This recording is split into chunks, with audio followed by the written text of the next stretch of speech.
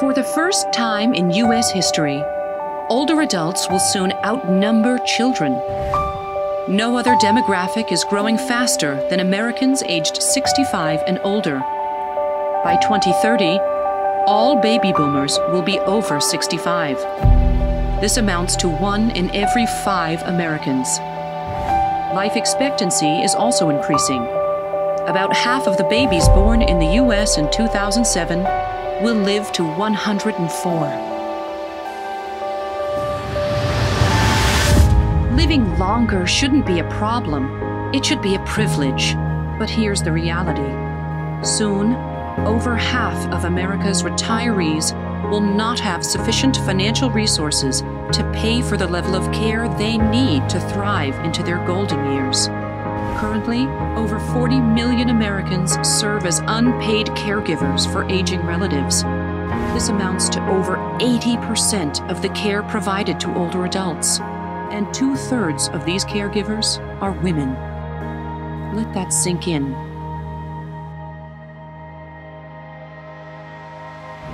Older adults deserve to age with dignity, independence, connection, and access to health care. Dignity is being able to dress yourself without assistance.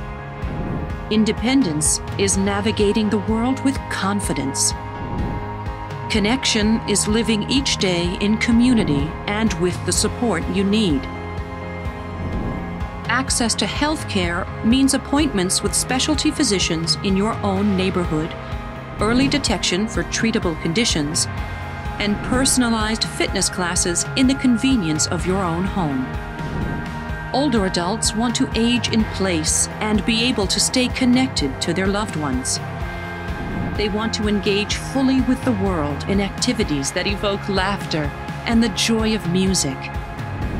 And they want to feel understood and celebrated for their contributions to the world.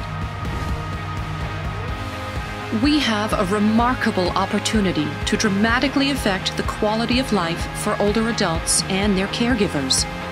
In 5 short years, Medicare Advantage is expected to more than double in size to a $590 billion market. Innovation in the delivery of care cannot wait.